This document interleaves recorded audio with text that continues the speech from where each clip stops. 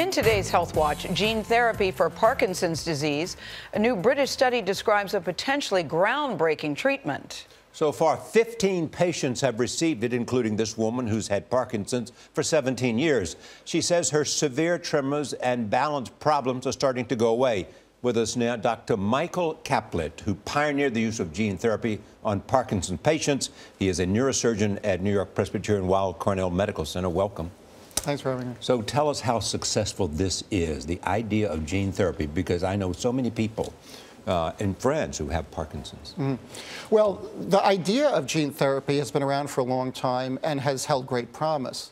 Problem is that with a lot of positive cases, patients who've done well in isolation, there's always been sort of stopping points where things never really got past the initial promise. They did not realize its potential. Right. That everybody believed would happen after we began to understand more about all the genes. Right. The real excitement in the field in the last year or two has been that we've really gotten past many of those points. That the example of this woman and this study that's going on and many others that have been going on really show that this is more than just some experimental idea, some promise, that it's really starting to help real people, and we're overcoming many of those hurdles. Can you rewind for just a second and bring us up to date about what gene therapy is? Right. Can you describe it in a couple of sentences? Sure. That would be well, good. How it works. Genes are the fundamental building blocks of life. They give our body instructions on how to work. So what we're doing with gene therapy is really providing a new set of instructions to tell different parts of our body how to work better in specific disease situations.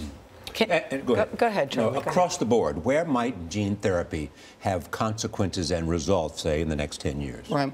Well, obviously, Parkinson's has led the field. We and many others have been doing this for a long time. But in the brain in particular, what we're excited about is the ability to go into particular circuits that influence all kinds of complex diseases, depression, drug addiction, even obesity, things like that. All of these things are diseases of specific brain circuits. And by giving new instructions to these circuits, we may be able to have major impacts where traditional drugs can't really do as well. And following up on her question, exactly what will you do? I mean, you go into the brain, say, localize where the Parkinson's is, and do what?